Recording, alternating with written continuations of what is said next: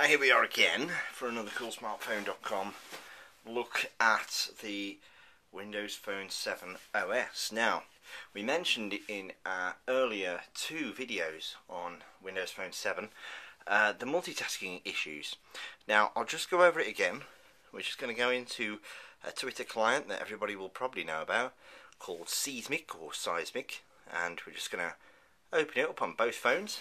The one on the left here is 4.3 inch HTC HD7, which is available on O2 with a 16 gig onboard storage and 5 megapixel camera. This is a HTC 7 Mozart exclusive to Orange with 8 gig onboard storage and 8 megapixel camera.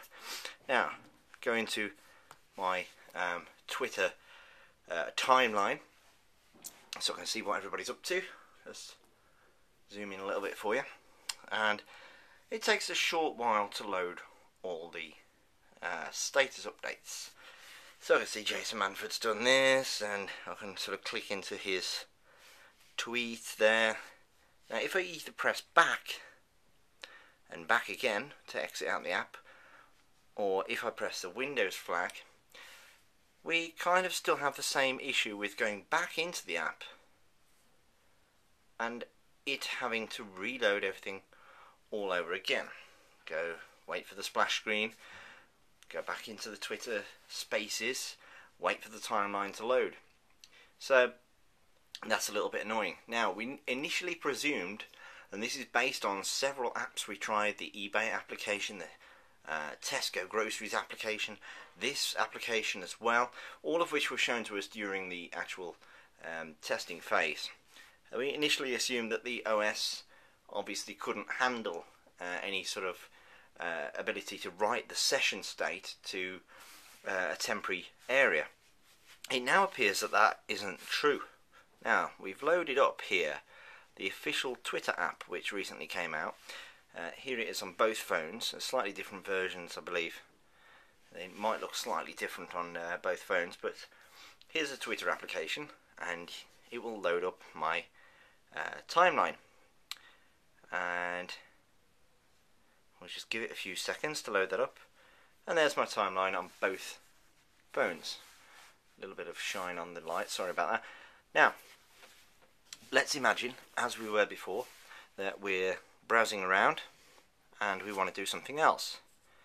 Now, let's go back using the Windows flag on the left hand side and the back key on the right hand side. Now, if I go back into the official Twitter app on the left hand side, it loads, you get a little splash screen, but bang, the timeline is there straight away.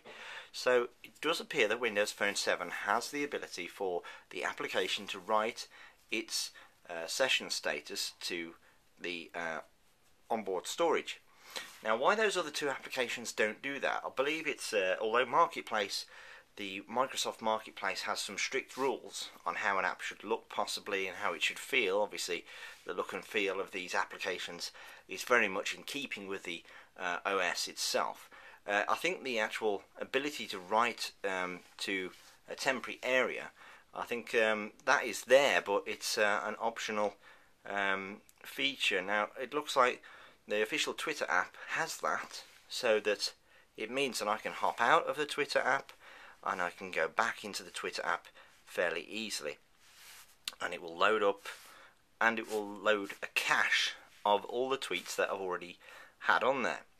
So you can press refresh to refresh if you wish, but initially you get bang, you get the existing information, which is great. Now if we go back, I will show you the only little foible I've got here now, because obviously we're seeing that it was an app problem and not an actual multitasking problem that caused us the major amount of grief. But if I go to that Twitter app, press and hold on it, and we get this pop-up menu. Now I want to pin it to the start menu. I'm going to pin it to the start menu, and you can see now we've got our own little Twitter live tile. The same on here, slightly different version again. I think it's pre-installed on the 7 Mozart we've got here.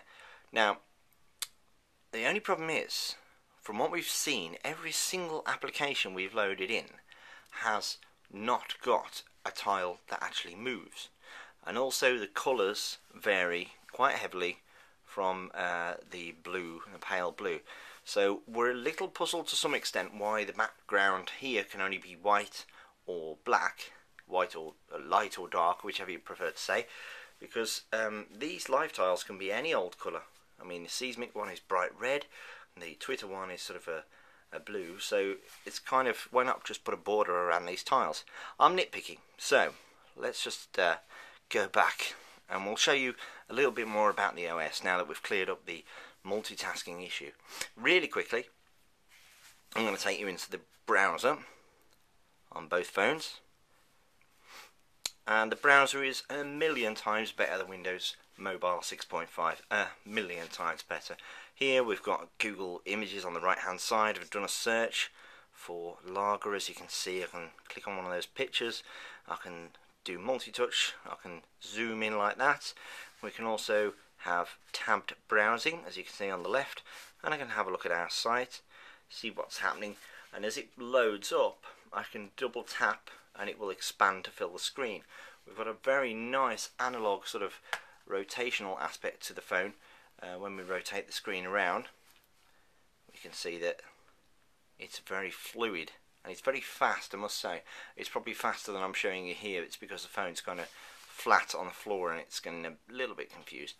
So that is very quick. The keyboard, which I'll try and show you, is just stunning. I must say, if I tap up here and I go to type in our site again, there's a small sound to the keyboard. I'll try and show you that. It remembers all the URLs that you've gone to. It also suggests URLs. If you say, for example, I've never been to the BBC website on here, so I'll try BB, and there we go, bang, straight away BBC homepage. So it's suggesting URLs that can be turned on or off. If we go in here in the settings, we can see let Bing suggest sites as I type. So you've got that option on there. It's a very good browser, and as you can see, it's remembered where I was here. So this is another app that does actually write its session data. The only, by the way, I'm just going to hop back. This, by the way, is the main BBC website. It's a very busy page. It's full of very clever HTML, and it does kind of have a little bit of stutter when it's browsing around, but there's still that lovely sort of bouncy effect there when you get to the corner. It's very fluid still. You've got your favourites list. You can have a look at your favourites that you've saved. You can add a favourite very easily. You only really get the buttons that you need. You don't get any frivolous buttons down the bottom that you don't really need. You can always press the three dots and you get more. You can find on the page. You can share the page. Press share the page. I can share it via messaging or email. If we go back to the main screen, the only foible I've got, the only other problem I've got, I go into my pictures and I find a picture I took today. Let's say one of these, and I want to share that. I press on three dots on the bottom. I can add it to our favourites. I can delete it, upload it to SkyDrive or Microsoft online service. I can share it, use it as a wallpaper, or use extras. Now the extras includes the photo enhancer, so I don't see why at this point you can't use the ability to share. It doesn't work on either of these handsets. So if I find a picture, let's have a look, that one say, I can't share it to my Twitter, so I can't upload it that way. I can do it this way through Twitter, the official Twitter application, and I can load that up. Oops. And I can create a new tweet, and I can press the camera button down here, and I can choose a photo. So there is a way of uploading pictures. It just doesn't seem to be integrated within the photos and videos application. So also I'll just quickly show you, we've got the Adobe Reader on here, which can obviously read the Adobe documents. No PDF files available. I would like some sort of file viewer because I'm old school, but that doesn't seem to be available. The alarms function is really cool, as I showed you in the review. Turn an alarm on or off, or you can press on it. You can choose a time. Very nice way of choosing the time there. and the actual hour, minute, set it. You can choose a sound, you can press a little preview. There's a lot of alerts to choose from. Same with ringtones as well. If I go back to the ringtones, have a look at the settings on here on both of these phones. I know I'm losing you a little, but I just want to show you how fluid the OS is, scooting around from various bits and bobs.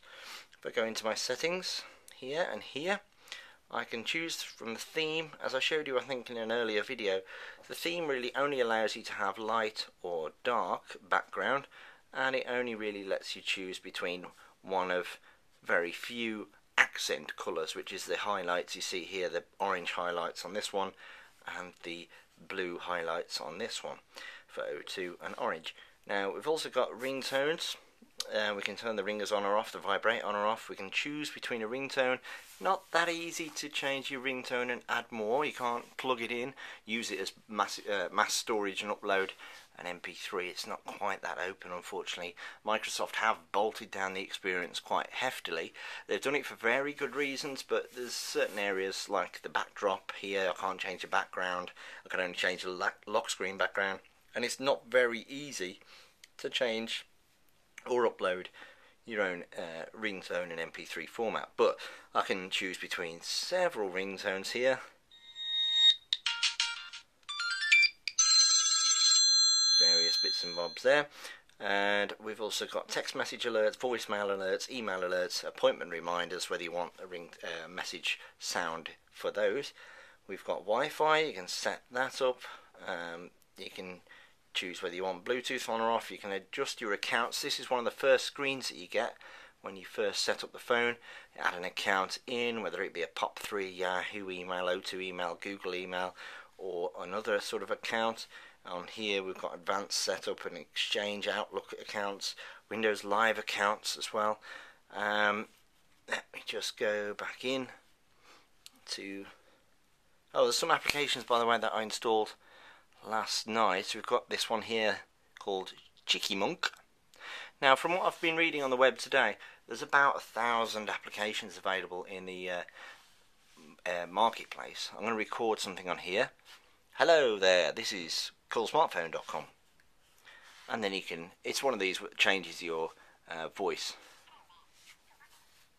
So I've pressed the search button on the right hand side. If I turn this up a bit, you'll be able to hear it this time, hopefully. And that's one application. We've got Call Yourself, which simulates an incoming call at a certain time if you want to get out of a meeting.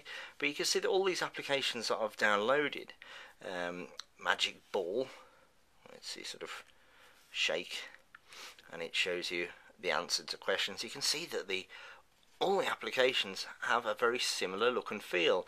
The interface sort of remains pretty much the same, even with simple things like stopwatch here.